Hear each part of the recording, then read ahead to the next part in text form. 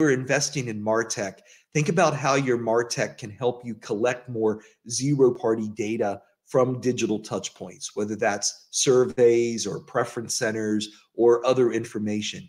And then think about how you deploy your experiences within marketing or in other functions in a way that leverages that data to satisfy a customer requirement. And then when it comes to your brand strategy, I think it's critical that marketing doesn't just focus on promotions and acquisitions. And I work with a lot of marketers who tell me, oh no, we're getting better. We're not just trying to make a product recommendation or the right discount offer. We're thinking about the right action for the customer, and we're trying to do, the right offer or the right action at the right time across the right channel.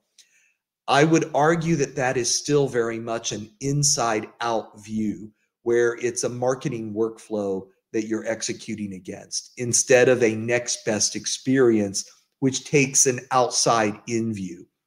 That's where you're thinking more about the customer outcome.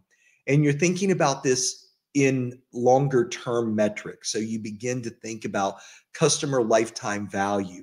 And it's not that immediate acquisition or conversion that you should consider. It's that longer term value to the customer. And then ultimately what delivering that value for the customer will do to provide value for the brand as well. So I would encourage you to think of your brand strategy beyond marketing to all of the experiences that a customer cares about.